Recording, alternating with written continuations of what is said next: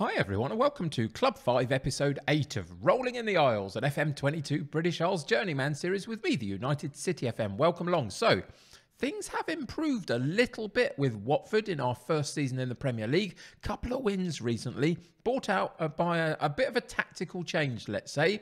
So we'll talk about that. And today we play relegation-threatened Bournemouth. Time for another 3 points? Let's hope so.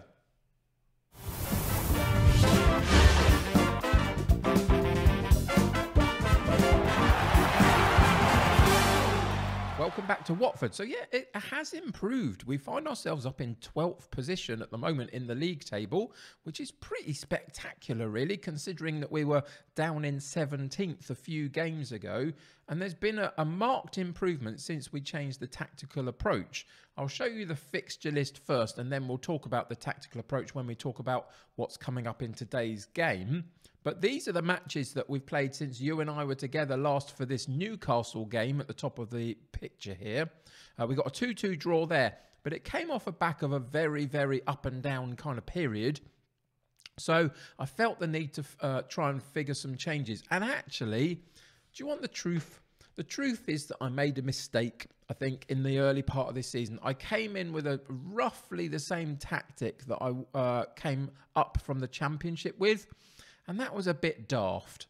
What I would say is one of the things that I usually do when I move up a division is that I reset my tactic, because coming up from a lower division, often I'm in a positive mentality and I've got an attacking approach and all sorts of other bits and pieces. And I usually then suppress that a bit, take it back to balance, take away some of the attacking intent and just try and find a middle ground to play from in the next division up and see whether I can then kind of move it from there and find a bit more of an attacking approach as we get better in that league. And I didn't do that this time. That was a mistake on my part, quite severely so. And it led to this run of form that was just not fantastic at the beginning of the season. So we changed it up. Now the formation stays the same, but we'll look at the tactical side of it and how that differs in a moment or two.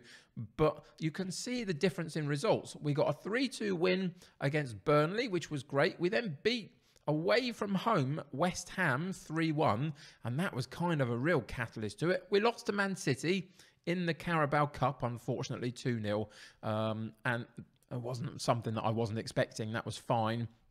But then we got the result of our season so far. At home, we beat Tottenham 3-0, and very comfortably so.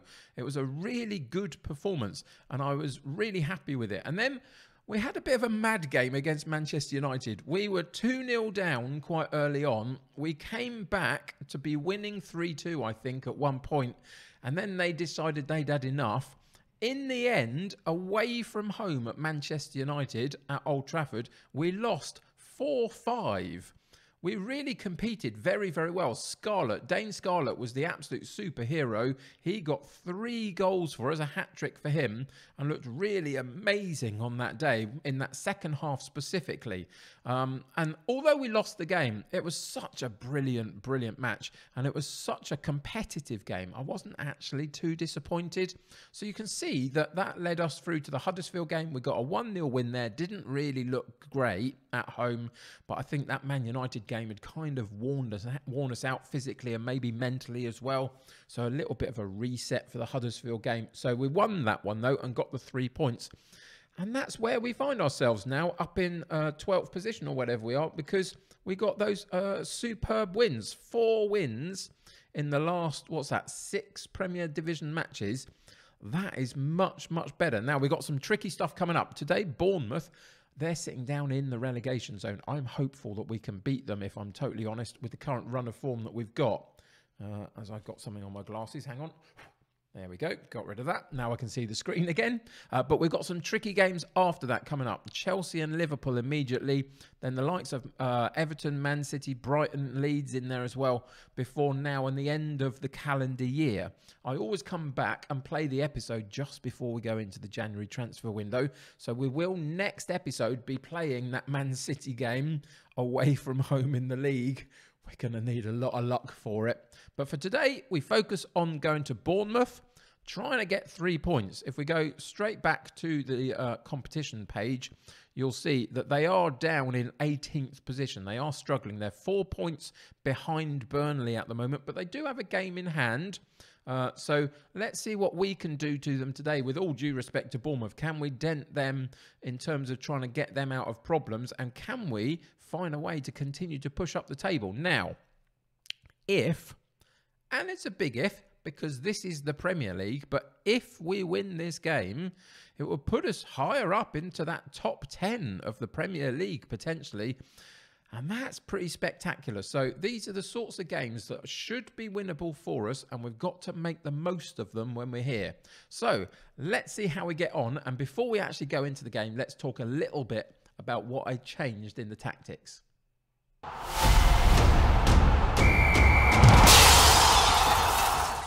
So the first thing to talk about is actually we've got some issues with injuries at the moment. Kubilic, Vieira and Milicio are all injured and out of today's matchday squad. McNeil just about gets on the bench, but only in an emergency, really, just to fill up the numbers there in an attacking sense, just in case we need it. So it's a little bit disappointing at the moment. Vieira is a big, big miss for us. He's out still for anywhere up to 5 weeks. He's got a very bad injury. But what I would say is that with Milicio out as well, who is his replacement usually in the shadow striker role, Douglas, who usually plays in the Mezzala role, has stepped up to the shadow striker role and has been doing really very, very well for us. In the last 5 matches that he's played, he's got 5 assists and a goal for a 7.5 average rating.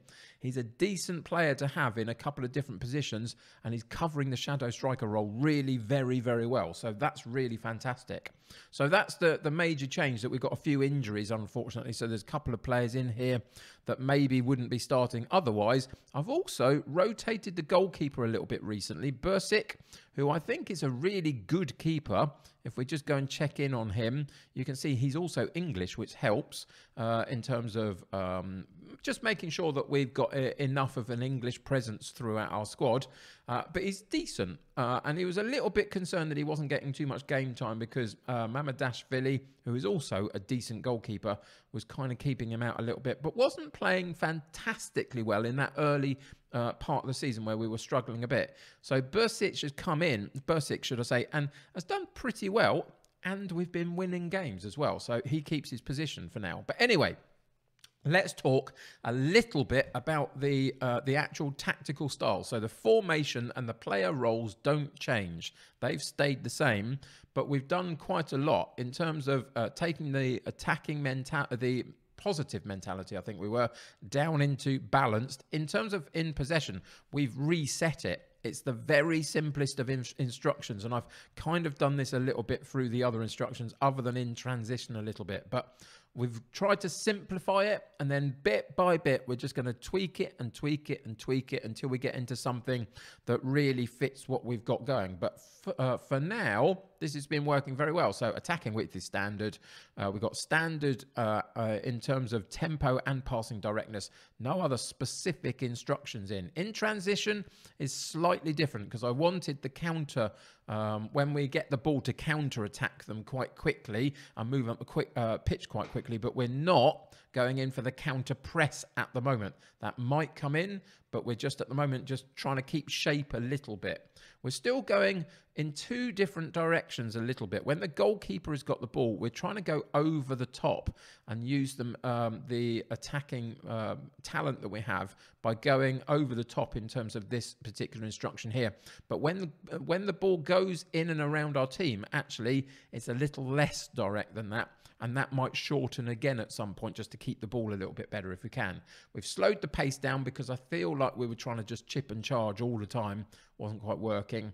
And we've obviously added in those long kicks for the goalkeeper. In terms of the out of possession stuff, there's not much to tell here other than we've got a slightly higher line of engagement than the standard that you would set. Everything else is standard. We're trying to just find that middle ground to then work from. And I think it's a wise idea. And it was something I usually do and didn't do this time round, to just, when you move up that league into a new division, just temper your positive and your attacking mentality just a bit. and try and find your feet in the division a little bit before you go in that direction. So that's what we're doing, and it's working. So with regards to that, and with regards to the players that unfortunately are injured at the moment, for today's match against Bournemouth in the Premier League, we go with Bursic in goal, Mendes at right back, Fowlon at left back, Collins and Ryan in central defence, Nakai, Kamara and Mosquera in central midfield, with Douglas in that shadow striker role, and ahead of him, Kayo George and Scarlett, and a whole bunch of people on the bench ready to make an impact if we need them to. So, let's get into today's game and see what happens.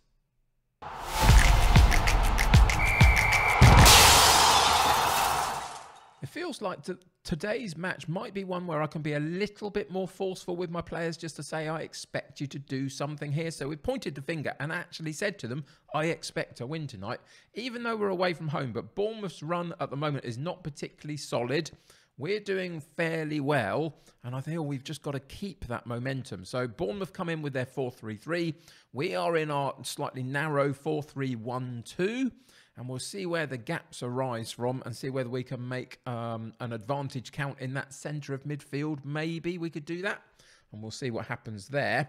But there's the table. Bournemouth down the bottom. We're in mid-table currently. Could potentially move higher up into that top 10 with a good result here, maybe. Or maybe just outside it. We'll see. But we've got to go and perform well. So let's see how we get on. So early doors here. 7 minutes in. And there's a couple of shots for Bournemouth. Not on target. Nothing else. And here's the first highlight. And it is Bournemouth down this left-hand side.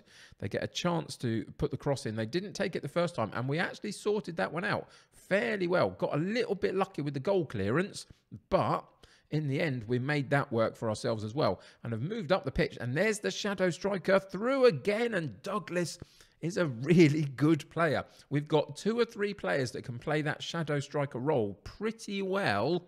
So it doesn't seem to harm us too much when we've got a bit of a knock there to Vieira, who I would have said was absolutely key to our team before he got injured. But we're looking pretty good on it. And that's the benefit of that shadow striker role. If you get the right player roles around them and the right setup around them, it's quite lethal this time around. Let me know. Do you use the shadow striker at the moment? Are you finding that attacking midfielder is a little bit overpowered maybe in the setup that you've got? Let me know how that works for you, because it's really, really working this year for me in FM22 with that shadow striker role. So 10 minutes to go till half time. It's been quite a quiet game. We've literally had 1 shot at goal, 1 shot on target. Well, now 2 shots on goal, but we've got a goal from it. And we go in 1-0 up at half-time. So Bournemouth, I guess, could feel a little bit hard done by. But it was a very, very well-taken goal by Douglas in that shadow striker role. So into the dressing room we go. I don't want to change anything about what we're doing. So we're going to go hands together. Don't get complacent out there. It seems to demote a couple of players, but mostly that motivates them. I'm not sure how you can be demoted by somebody saying, let's stay focused, shall we? But there we go. We're not going to actually do a shout at the moment. We're just going to see how this second half starts. You'd imagine Bournemouth are going to want to come out of the traps quite quickly. And they've pinned us in a little bit here, early stages. But we managed to break free again. And Douglas just didn't quite get that move right. But ultimately, Scarlett made the most of it. Defensively, they dallied on the ball a bit. And there's a good opportunity from a free kick from Douglas, I think, putting it into Scarlett on the far side, header over the top of the bar. So there was a little sign at the beginning of the second half where I thought that maybe they were going to pin us in, cause us some problems, and really not allow us to get out. But that's not been the case. A couple of times we've broken out of that, had a couple of half chances. We need to kind of make another one count if we can, just to get ourselves a little bit of a gap going. And the corner comes in and we lose possession off the corner kick. They head it clear and win the loose ball. And Lainez has managed to get it right the way down into our box. I don't know what to say about that, other than I'm a little bit disappointed. They get a goal. Lainez gets a really good run down that left-hand side. Nobody goes out quick enough to go and close him down properly. And then passively, he just drifts past our guy. And for whatever reason, there's some problem with man marking in that penalty box at that moment as well. Nobody was sniffing out the danger. And they get a an okay position to shoot from. It was a very good finish. But the defence was just really non-existent. Not happy about that at all. So we've paused the game, 71 minutes in. We're now back to 1-1. We've got to go and go again, really, and find a way to try and break through. So you can see where we're struggling a little bit. The two strikers not having the best of days, to be honest. So that's something that we need to think about. And then also we've got Nakai, for example, who's out on his feet in midfield as well. So he's going to be the first person we have to take out. What am I going to do to change this round? I think we'll bring Giabi in and he can play in that role. Well, actually, what we're going to do is switch him and Mosquera around, I think. And just get them to play those roles slightly differently. And then we're going to take our strikers off, unfortunately. Kayo George comes out for Soto, and Kayo George has been a little bit quiet recently, not quite at his best. Scarlett has been on good form. He had those 3 goals against Man United, remember, but in today's match, got involved in a couple of chances, didn't quite take them, so McNeil comes in for him to finish off the game. We're not going to change the tactical style just at the moment, but what we are going to do is go into the shouts and fire them up for the last sort of 20 minutes of the game, 15, 20 minutes. If in the next sort of 5 or 10 minutes we haven't created any chances, we'll up the intensity a little bit. And that is coming. So nothing has happened, unfortunately, since we made those changes. So we're going to have to go and do this through instruction. So let's push up into the attacking now. In possession, we're going to keep the standard passing length, but we're going to up the tempo. We are going to shoot on sight, get that particularly going. I think we'll slightly narrow our attacking width as well.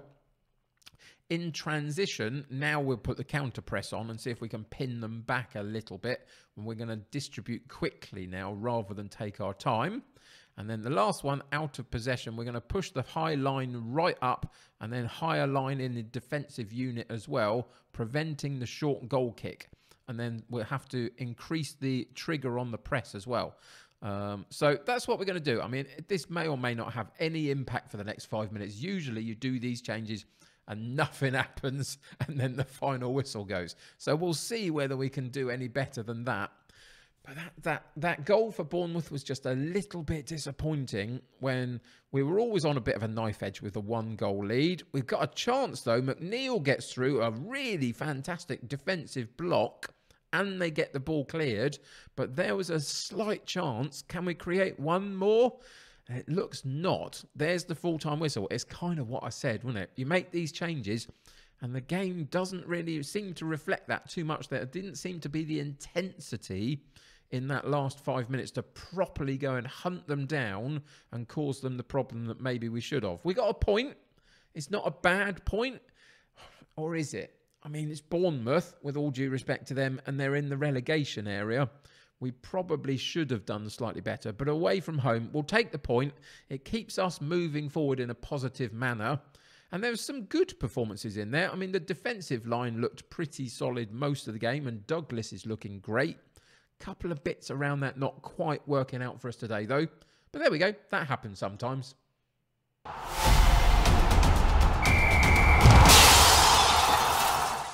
So in the end, the point wasn't quite enough to get us into that top 10, but we're in 11th. We've moved up again. We're still really, really connected to the teams that are directly above us, the next 3 or 4 teams. But I mean, there's some big teams in there, and we've got some big games coming up, as we've already talked about in this episode. If we go back to the schedule, the next 2 matches, Chelsea at home, Liverpool away. Then we've got Leeds, who came up with us, so there's a little bit of competitiveness there. And then Brighton and Everton before you and I come back for the last game of the calendar year against Manchester City away from home. It's going to be a real tricky run, this one, but hopefully if we could get maybe a point somewhere in the Liverpool-Chelsea games, and then maybe let's go for 4 to 6 points between Leeds, Brighton and Everton. And then who knows what we could get against Man City. Possibly nothing, possibly something. We'll see. But if we go back to the table, it makes for very interesting reading. I mean, at the moment, Arsenal sitting top with the likes of Leicester and Newcastle and Wolves in the top 5. So, I mean, the likes of Everton that we've got coming up. We've got the likes of Man City, Liverpool are sitting just outside that top 5 at the moment. So they're not quite up to where they maybe are expected to be from you and I looking in on the real Premier League in real life at the moment. So who knows what we can achieve against them? We're going to have to find out. We might have to do things the hard way. Let's see how we get on. But that's going to do it for today. Thank you for joining me. It was a disappointing result in some ways, but we continue to move forward and we're doing pretty well overall, I would say. So thank you for joining me. Subscribe to the channel if you haven't already and join my United City community. The more the merrier. Click that like button on this particular episode. That'll help me get seen by more people. Until next time, take care of yourselves. I'll see you very soon. Bye for now.